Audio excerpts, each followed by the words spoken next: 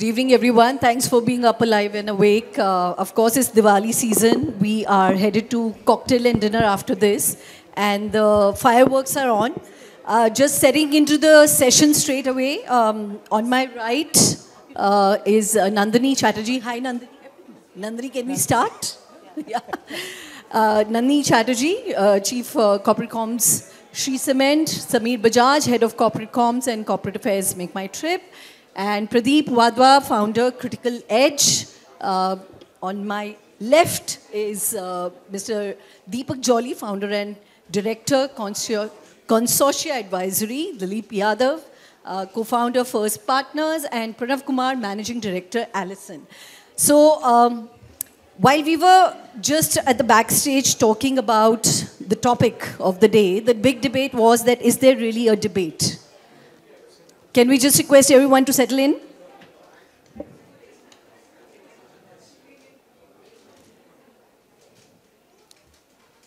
Thank you, everybody.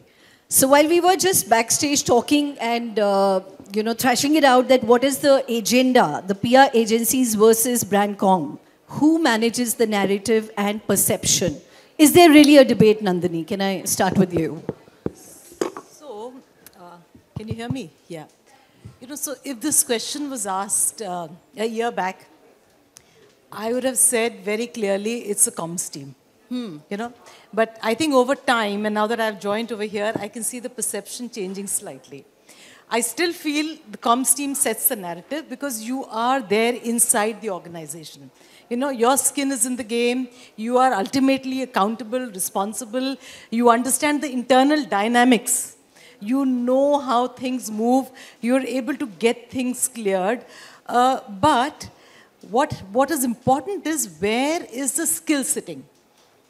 And if you have the skill, if I look at PwC where I was before I joined here, the requirement was so large. We had different businesses, and that was another 10, 12 plus, different sectors, 20 plus, 30 odd groups. You had different account management teams looking after them.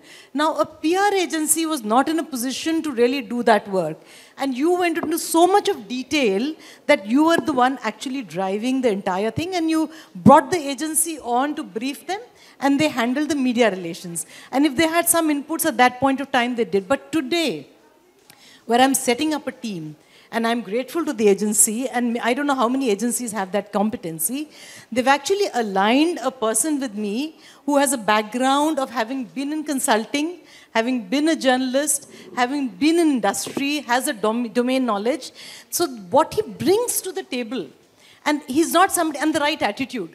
So he would not shrug and say that, but ye to mera kaam nahi hai, hum to media relations ke liye hain. That's not the attitude. The attitude is totally holistic, that we are with you, we're looking after the brand, and even if I'm having conversations, let's say with media houses for sponsorship, he's joining me in the conversation. So he's joining me in the entire strategy, and there are times, and I'm also surprised, there are times that I say, but how do you know that? So the kind of value, the kind of ideas, the experience, and across industry that he's able to bring is fantastic. But I still feel the comms team sets the narrative. If you have the skills, great. I don't know how many comms team have those skills. That is where then the dependency is on PR agencies. And so I'm going to quickly flip on the other side and invite you in. So can I take that one? Something? So, what if the comms team doesn't know the narrative? And I'll give you an example. Exactly my point. So it depends on, according to me, what I've seen is it depends on the situation or the maturity level of the organization. For example, and probably, so the context of the debate somewhere is totally misplaced and wrong. I don't think there is a debate as such because think of companies, probably this topic was decided thinking of large companies, matured enterprises, 100-year-old companies. Yeah. What about organizations which are early-stage enterprises? Yeah. So, for example, companies like Zomato, Flipkart, Nykaa probably never had a comms person for the formative years. And rightfully so, and they've done well, and they've established themselves pretty well for, not having a comms team. So who was setting the narrative in that situation? It was purely the PR agency partners who they were working with, the business leaders who were working with, and they were setting the narratives. I'll give you a personal example. So I was part of the team which brought in McDonald's in the country. That was some 29 years ago. 1995 is when we launched McDonald's. And McDonald's never had any comms person for the 5 to 6 years of their presence in the country. And this is when they were in an extremely volatile environment, and there were a lot of resistance to entry of multinationals at that point of time. So, and we worked very closely, but they hired a PR agency 2 years before they kind of opened the first outlet.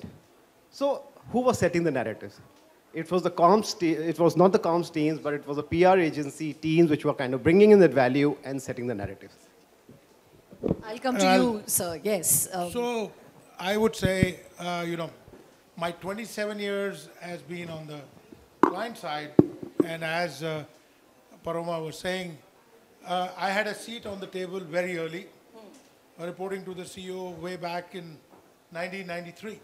So I think what is important is what, as Dilip said, the evolved companies got comms people early. But what about people who will add on to their force, because these companies have developed from a billion-dollar company to a 10 billion, 20 billion, 30 billion dollar company. So that is where you need more and more people to see and look after the businesses. That's part one. Part two, there was a time 40 years back, there were no PR agencies. I came into PR way back in 1987, and I would have a handful of public sector guys walking into a conference room who would be saying, oh, I used to do HR, but I'm doing PR now. So first of all, it is an evolution. The evolution has been, first the PR function was recognized. Second, because people didn't want a headcount with them, they started outsourcing it. Like he got an outsourcing model for McDonald's, and that really helped the company to establish, and not unlike Cokes and Pepsis, who were thrown out of India way back in 77 and 55. So this is an important part of our conversation. Second, I think it's, and thanks Nandini for complimenting the agencies and intelligent PR agencies, but I can assure you one thing. With the caveat that how many have that skill? How many have that skill? But yeah, no, but again, as I said, that whether it's about people, it's people, people, people, and people who have that attitude, who have that entrepreneurism, who have that ability to strike a relationship, who have the ability to tell the story, who have the ability to give good ideas. And let me tell you, there are people I've known who don't even talk, but are PR people. So, I'm a bit surprised at many times when I walk in and I say, oh, I was actually in an HR part handling the company, so I was given this task, but I look at strategy and there are others to implement it. But the fact is, people who are good communicators will always be communicating well. Now about the war between the two sides. I would have, Karan, where is Karan? So Karan, I would have been very happy if you had said, this is a war between PR and marketing. And I would have put my entire force behind it and said, guys, this is what is about PR. But again, as I said, we are from the same community. I may have handled 27 years of my life in a corporate function, before that a hotelier, and now 7.5 years as a PR outfit. Now, and that PR outfit, we work with CEOs where those companies were not yet aboard, but they need help. And I think what companies need is help in crisis management in big numbers at that time. So we are there. We are there to support them. Yes, I agree with Nandini. The narrative of a company has to be brought in by the CEO. He has to be convinced with the PR person that this is the narrative I will do. And I did that with Mindtree when it was being, merged with L&T. And the CEO said, every quarter, give me a coaching on the quarterly results. And that helped him to make up his mind on what will be the messaging. So with these few words, I would say everybody has a space. and everybody has to strive for the best. Yeah, that's a good head start, but I think you've been itching to say something. Yeah, I think I would just like to fire a salvo from this side. I think to the point earlier made by Dilip, and to Nandini's point also, yes, clients should set the narrative, but I can tell you on the agency side that agencies do a lot of that heavy lifting also. So sometimes clients tell us, hey, can you write us a messaging document without any context, with no background, because they have to, create the document internally and get some alignment. So I think that's where we sort of work in the shadows for our clients a lot of times. So I think it's also about the thoroughness and the competence of the client. And you get clients of various sorts who are very evolved and mature and some who are not. And that's when the agencies really have to step up and, sort of play that role. I'm going to come back to that Yeah. because there's a lot of detailing there, but I would just, like this side, invite both of your views, Sameer and... See, I'm not going to disagree with anything that has been said till now. But yeah, can I request everybody to settle down, please? It's just jarring to, speak like this. I think critically what happens is, comms is science. Science, comms is arts, right? There is no definitive answer to any question. It totally depends on multiple factors, including maturity of the comms individual, maturity of the organization, maturity of the market you're playing in, right? And in today's world, especially with complexity of social, and every tweet, Sameer in the previous session gave an example, where every tweet matters. So, the brand who will win will deliver when its comms team and the partner, and I don't believe in the word agency, and the partner delivered together. I, for example, come from a view that whosoever gives the idea doesn't matter, right? The best idea has to win, and the best idea has to be implemented. One of the key traits I look for in my PR partner is somebody who will challenge me, somebody who will say, you're wrong, and let's debate it out. And I would happily vacate my place if the counter logic is logical, right? The only difference is, and to which Nandini pointed out, because you are in the system, you understand the smaller nuances better. And therefore, that is where the comms individual has to play that critical role of passing on that important knowledge inventory to the partner so they can think in the same way, in the same constraints that a comms individual is facing, because nuances is the real game in today's world. Your opening thoughts, Pradeep, on this. Yeah, sure. Can you guys hear me? Yeah, okay, great. So, I have spent equal time on both the agency and the client side, and partner side and the client side. When I was speaking to my team, and I said I am going to be speaking in favor of the client. So they said, this thought, and there was this puzzled look that this guy has gone bonkers. He's running an agency, he wants to speak in favor of the client. But to that, what I told them is that... Karan to phone kiya hi tha. But that I will quote my favorite Tyrion Lannister's quote, that always keep your foes confused. If they don't know who you are and what you want, they will not be able to guess what you're going to do. And therefore, I'm like the paplu here. I will switch on sometimes on the agency side and sometimes on the client side. Now, I just wanted to, I always like acronyms because they're easy to remember. So one is that I don't feel partners and clients are at loggerheads. I think they work together. So what I'm going to be doing is I'm going to give you 5 positives about the agencies and 5 positives about the clients. And then we can just thrash it out, because I think the better debate will be what do clients look for in partners and what do partners look for in clients. So this is just a suggestion, but let me start with, so on the client side, my acronym is Mika Singh, Mika S. What is Mika? M-I-K-A-S. So the clients usually have, if they are, media focused, they have very good, deep relationships, media relationships with at least the beat guys and upwards to, editor. So one M is media relationships. The second and extremely important thing that they do is they do internal alignment.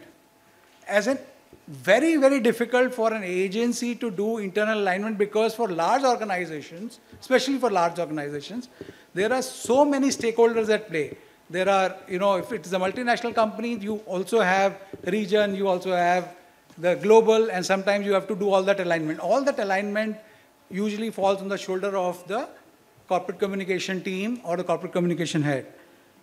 K is knowledge of the business.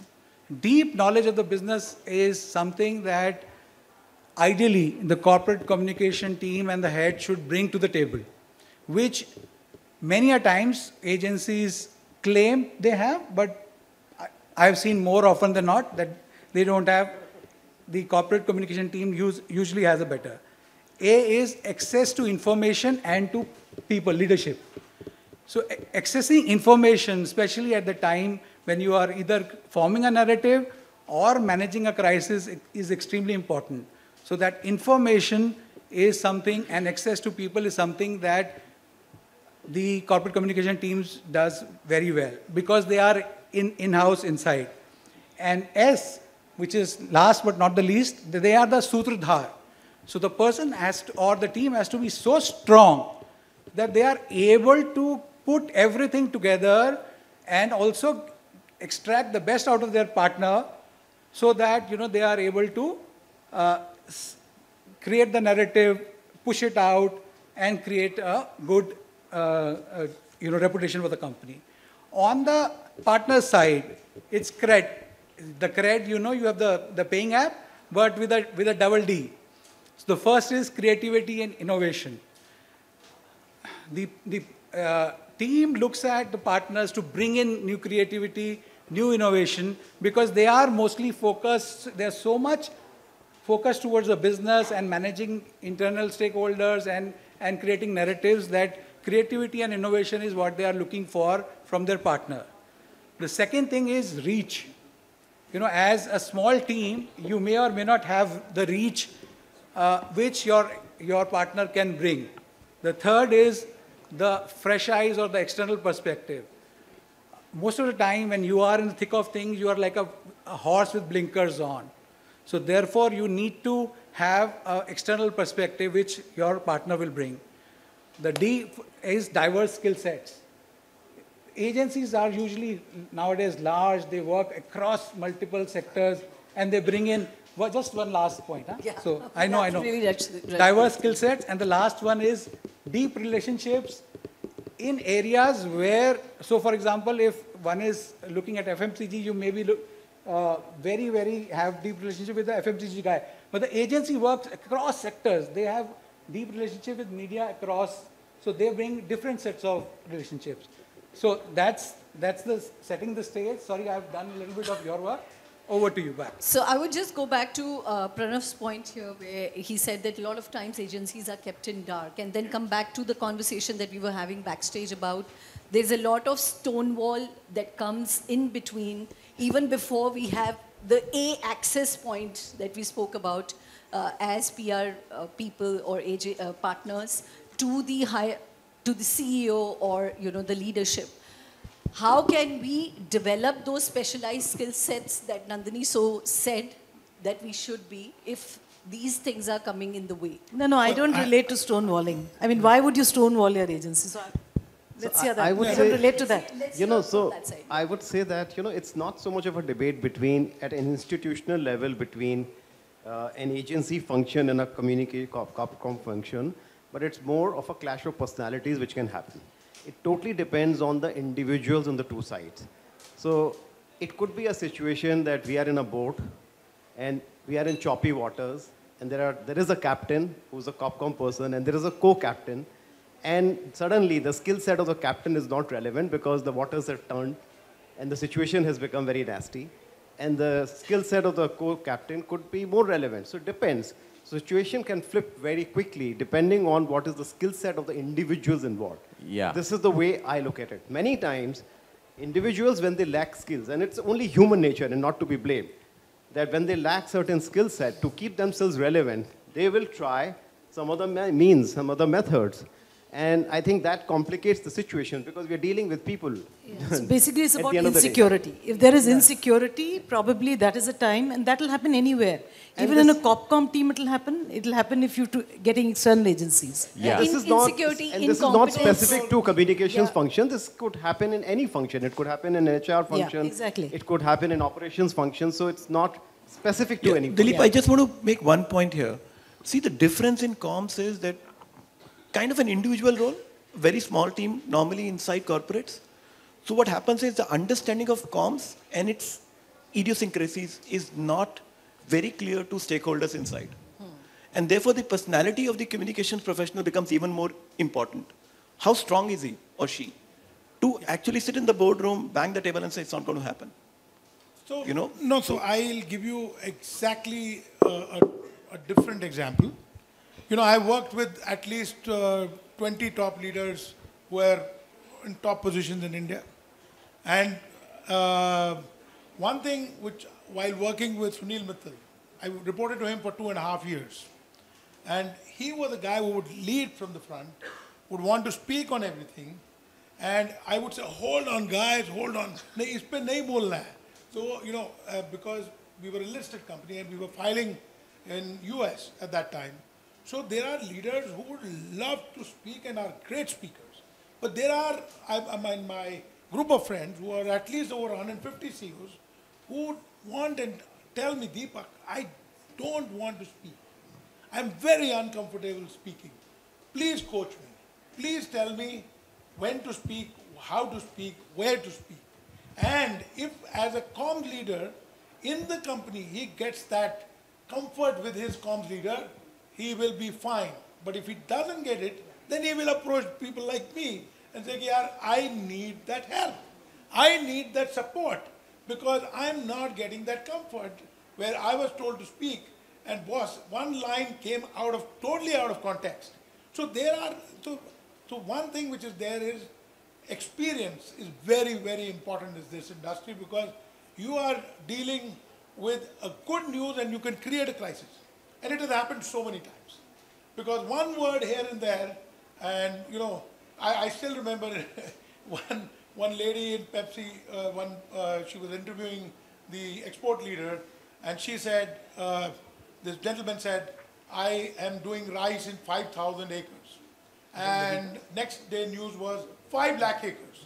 So I was like wondering, so what happened? What happened between the cup and the lip was that so much of information flow went wrong. Now, that is where the communicator has to make sure, was there a recording? Was there this information sent on writing to the person? You know, or so on and so forth. So these are very, very critical things. Yeah. Because the leadership is looking at a comfort from the communication side, whether it is outsourced or in-house. That's a very interesting point you brought us to, sir, because an average size of a communication professional or a CMO, by the weight of it, the way that we are seeing it is really dropping down. Yeah. You know, there are younger CEOs and younger CMOs, and therefore the need and requirement for the specialist on board to sort of steer the narrative. Pranav, I would like to invite your views. How important and critical does it become in this time? You know, it's like when you startup story, there's always this thing about you have to have the folks with the gray hairs in the room. Yeah. I think that's where we come in and, you know, have to give our insight and expertise to those young leaders who may or may not appreciate, you know, how things work today from a media standpoint. You know, they're on X, they're on Instagram. We really have to sort of watch what they say. So I think that's where our role even deepens because they're really looking to us for that counsel and that guidance, and that's where all the things we talked about on how I think clients should set agencies up for success. And it's not about stonewalling. I think it's about a true partnership. I mean, on the agency side, what do we like? You know, we like to work for brands that are great, but we also like to work with clients who are also great individuals, right? Who give us the freedom, the visibility, put us in, you know, in front of the executive sponsors, and we're sort of front and center. That's when you feel empowered as an agency, and that's where you do your best work. So That's we actually clamor. a very good word. We clamor you for need those to kind of empower clients. the agency. Yeah. That's exactly the thing to be done. So, I've also seen this personality thing happening at a CEO level, because there are certain CEOs who would have a lot of trust and faith in their comms leader, and certain CEOs who would not have that. And I've come across many situations where the comms leader would tell us that we just need somebody like you from outside to give a second voice to what we are saying, because we are not getting heard as much. Now, that is something which kind of, puts agency comms people also in difficult, like interesting position. Of course, you're seconding it, but what if you don't have the same, you're not agreeing with the same thought process, then what do you do? So there is a divide which happens and which comes in. So I think it's a personality thing at the end of the day. So, I Dilip, think I this just can want to take happen a many cue from times, there. where I just you take know what you one want and you cue. get them to kind of align, but you need to be aligned. The agency, the comms people need to be aligned. Otherwise, this can't go. But No, I but think- let me just add Yes, one after point, you, because, and from the agency side, because I've been there now 7.5 years, and I can tell you something. If you go prepared with research, whether you do a desk research or you ask 20 people, you go and enter the client's room, it's a first meeting, the leadership team, 1 or 2 people are there, and you tell them, we read so much about you, this is what was there, this is what is the gap. Believe me, 20% people may not like it, but 80% people go for you. And that's what makes the difference between a research-based, knowledge-based company and a company which is, okay, sir, tell me the brief. The time has come when the brief will actually be determined by you in case you are ahead of them. Yes, so, That is the game. coming Yeah, back to I wanna make couple of Can I points throw a here. spanner here? I Can I very throw a much- spanner here? I have had times when the agency is supposed to give this initial presentation, will sit with you to understand the business, understand the gaps, and then they come and present. They've all heard it from you. No, absolutely right. But what I'm saying is, where there is no Nandini, and there is an RFA which says, okay, this is the small short RFA. Where do you start extrapolating that information? Yeah, and I That think is the- coming back to your point, Nandini, when we were at the backstage, and I will invite your views also on this, is trust. Why should a leader listen to a comms person? Is also about, like I gave my real life example that, okay, whatever happened 2 months back. Now, winning that trust with the leader and seizing that position that you have an authority and a seat at the table, where does it start from? See, it takes a lot of time. This is not going to happen overnight. And it happens as you start delivering results, it builds up. There can be many spanners which can get thrown in. I mean, for example, in PwC, if I look at it, I had 7 chairmen I handled. And there would be some who appreciated, some who probably did not appreciate it that much. So then every time you are reinventing the wheel and you to build the trust, build the relationship, it takes time. Now, if it takes so much time internally, then where does the partner stand a moment chance? your trust, the trust of the leader in you is there. You are in a position to help. You're in a position to help. Yes, please. So just taking a cue from what Deepak was saying, recently we went to present to a company which makes beauty supplements. So you consume and you become beautiful, or your skin looks better, your hair. And we did a lot of research, and we found out that they mark their products at a premium. But the feedback that we got was, among other things, I'm just taking one example because I'd taken a lot of time earlier, don't want to be thrown out, that their packaging was not considered premium by customers. And we went there, and among other things, I also told them this is the feedback. And what they had found out from their own research, and they were already in the process of revamping their packaging.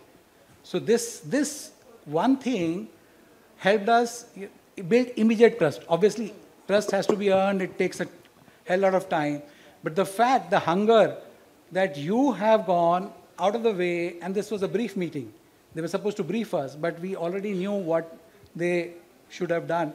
And it just turned the tide in our favor, just like that. And I think trust is a two-pronged step for agencies, because when you have a comms person change or there's fresh people coming in, so we have two barriers to cross. I think one is we have to earn the trust of the client per se, and then we have to earn the trust of the the CEO or the management, right? So it's always a bit of a uphill climb for agencies, especially when there's a client change, right? So And the leader has to trust you, and even if you have made a mistake, back you up. Totally agree. Because Totally if the leader doesn't back you up, believe me, whether you're on the company side or a partner side, then there will be always distrust. You are done, practically I would done. like to just bring in Sameer's point. I think you wanted to say something earlier also. No, I think the point I was trying to make was, on the partner side, there are two skill sets which are very varied and both brings their own value sets. So for example, if you were to hire X agency, at one level you're getting the founder's expertise or advisory role, which may come once in a while, and the second layer is the servicing team. So both varied sets are critical, and they value add to your deliveries as a comms individual. So one very critical asset. And second thing, I think as a comms person, we also need to realize that it's not about media anymore. It's about shaping behaviors of the corporate or the brand that you work for. Merely stating a thing or saying something doesn't mean anything. You have to act on it. So therefore, the comms role has become more complex now, because you're not just merely communicating what is being done. You're shaping the narrative internally as well on how to actually behave in the world outside. Right? So it's very distinct from marketing, very clear KPIs of reputation coming to you, but it's all about shaping behaviors. And which is why a seasoned professional at the back end whom you can soundboard with becomes handy, and which is where the partner comes in. So I like to give an example. Situations have become very complex with digital. What you could have handled easily as a crisis. So, this narrative, Yeah. this narrative building, we'll just hear this from narrative building can come from somewhere, the junior most levels of an agency organization. I'll give you an example. And I'm talking about 1996. And this is again a McDonald's example. So McDonald's was spreading itself in the country, and they were opening outlets one after another. We had a situation, I was a senior account executive working on the account. And we had a situation where in Ville Pale in Bombay, they had the restaurant ready, but it was not being allowed to open. And the opposition was coming from the community, because there was a particular religious community which dominated the region, that particular locality, and they were very opposed to opening of the McDonald's outlet. And for almost a month, the business was trying all kinds of methods, including trying to draw political support to make the community understand that this restaurant must open. So finally, I just like to if anybody is not finding this session very useful, can really step out, because everybody's time is important. So, thank you. Yeah. So I flew from Delhi, and first thing I did was to try and go on the ground to find out what's going on. And of course, it was not easy to talk to the community, because there was a temple, there was a community leader, and all of that. So I disguised myself as one of the community members. I kind of wore a kurta pajama and I sticked inside the temple and sat to listen to the people, what they were talking. And it was amazing what I found. It was a very simple insight. The insight was, the concern of the community was that the burgers, the vegetarian and non-vegetarian burgers, looked exactly the same. Their concern was that our children will not be able to distinguish between the two, and they'll bite into a non-veg burger and develop a taste for it. And the solution was even simpler. We knew that McDonald's in India was coming with a different model, where they had two separate kitchens for vegetarian, non-vegetarian. The burgers were clearly identified separately, and these people did not know, and because they were probably not reading media as much. So a very simple solution which was adopted, and this really came from the ground, was to kind of print a lot of pamphlets and deliver to every household in that locality again and again, which had these pictures, visual pictures of how to identify a non-veg and a veg burger.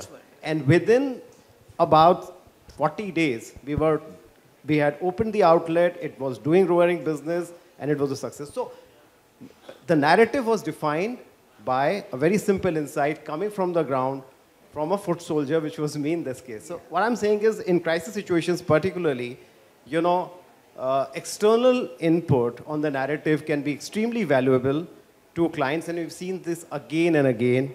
And I think, however, I completely agree that the communication teams are best placed to manage internal stakeholders, because that's not easy to do as well. Correct. No, so one point from here. Very beautiful. Crisis doesn't knock at your door and I want to come in. Yeah, just So crisis just happens. And when crisis happens, are you ready? Now the first thing usually people say, okay, it is 9:30 at night, XYZ newspaper is doing a report, I want it to be stopped. Wait a minute, man. When did you brief me about the crisis? 9:30 at night. Okay. Do you want a quote? This is a respectable newspaper.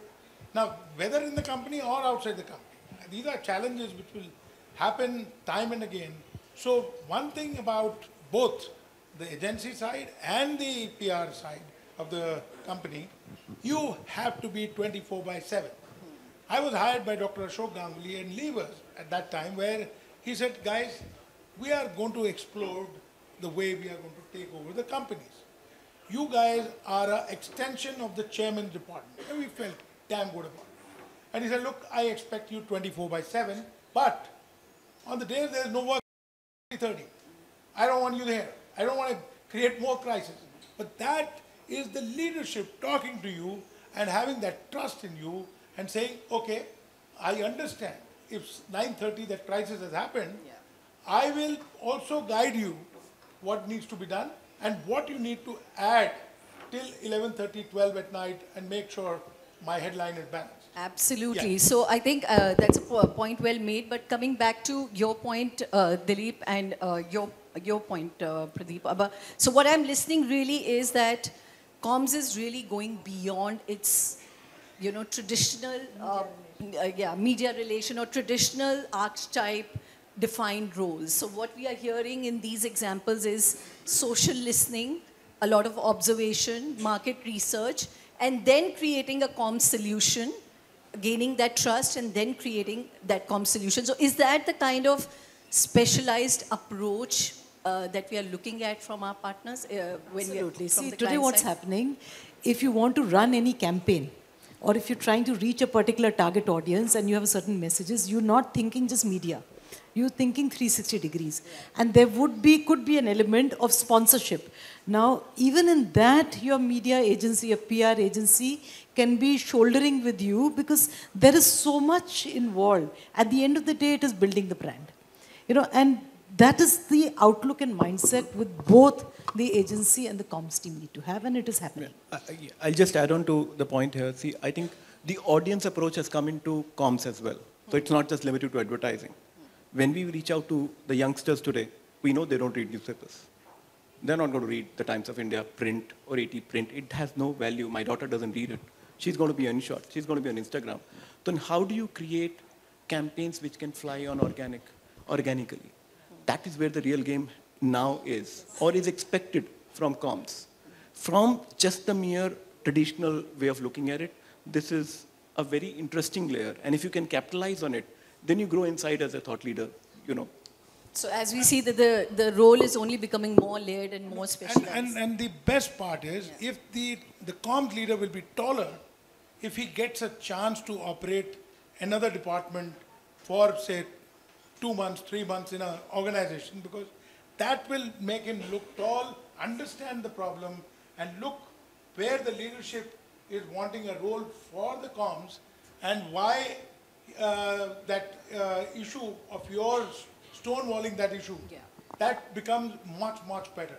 And I'll give you one example where huge appreciation for the agency. I was in Airtel, and I wanted to do a press conference in Lucknow only on a particular date, because I had no other venue for, no other date for the CEO and the chairman. So I told them, they said, all banquet hall booked, sir, nothing is available. We ended up doing, on the PR agency's advice, in a cinema theater.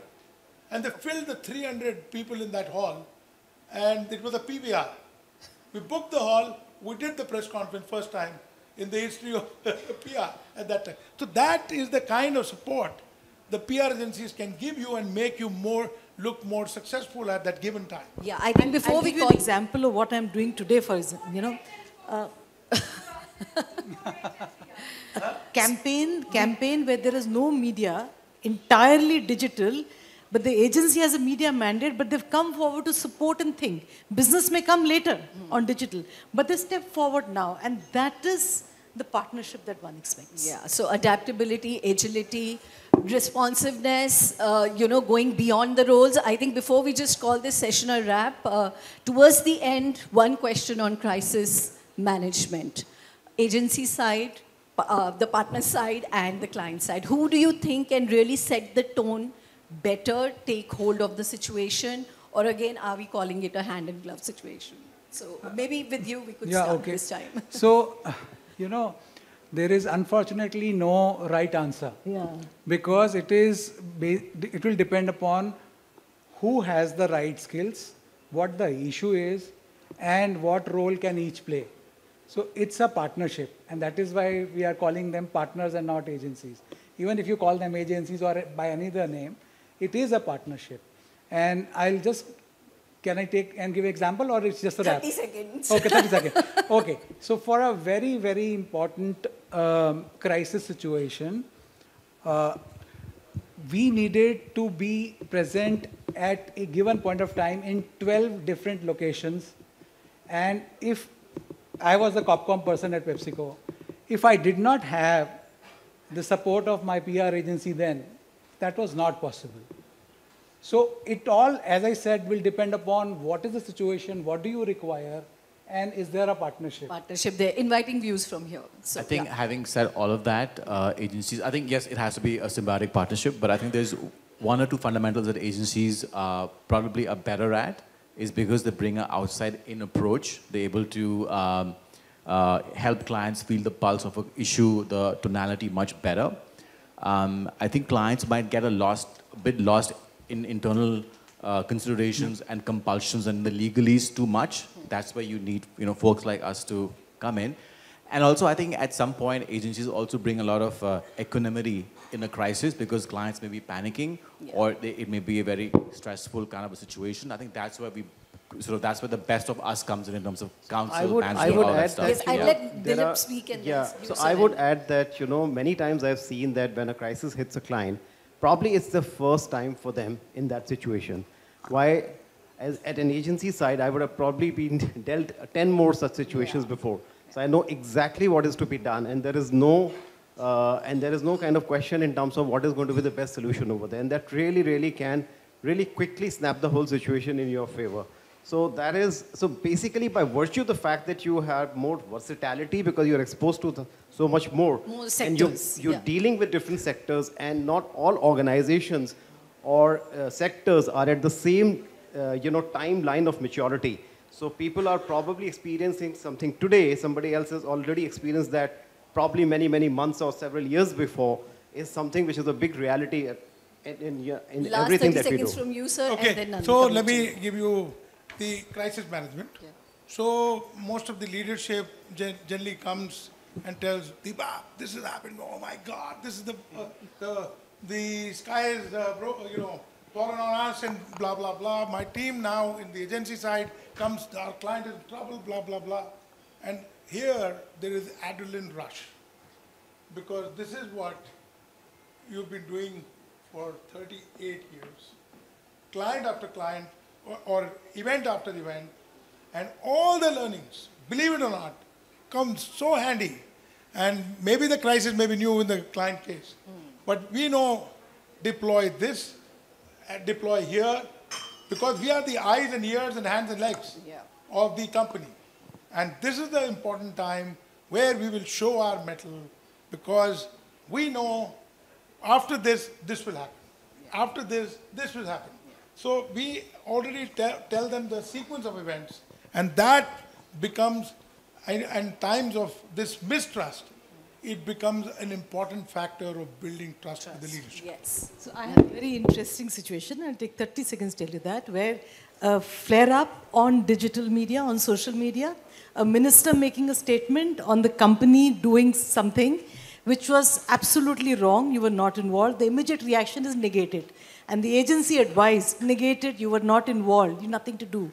But because there was trust in the organization, and because the agency was just being reactive, I could push back and say, no, hold your horses, let's wait. And we found, because it was a minister, the entire dialogue and discussion went off onto the government and the organization nothing to do. So sometimes I think it is the strength of the internal person who's there, which is very important. Yes, if it's a startup, maybe you need Samir, to go outside. your last parting views on this? I really have nothing to add. I think everybody has said broadly the same thing. In crisis situation, I think the integration between comms and the partner side becomes even more important. Yeah. Because you're learning from what has already happened, and you still want to change what may happen, right? Because if it's going to happen like it has happened in the past, then the role of comms becomes, diminished. So that's it's a again time's up for partnership us, and I think we are always better together. Let's keep going stronger For together. sure, No yes. debate about that. Thank you. Thanks for being such a patient audience. I know the food is being served, and we all can break out. Thank you.